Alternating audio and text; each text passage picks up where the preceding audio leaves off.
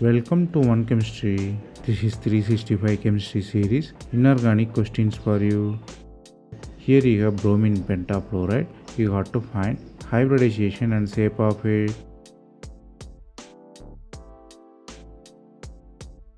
Here the shape can be identified by the steric number. Steric number formula will be P plus B minus C by 2. Bromine valency is 7. Bonded atom is 5. So if you substitute in the formula, you have 6 there.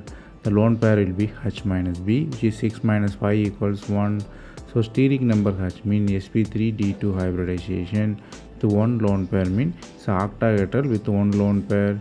So if you draw it, you will see square pyramidal as the structure. So geometry is octahedral, shape is square pyramidal.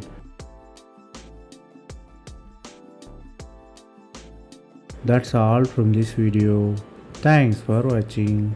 If you have any suggestion, comment below.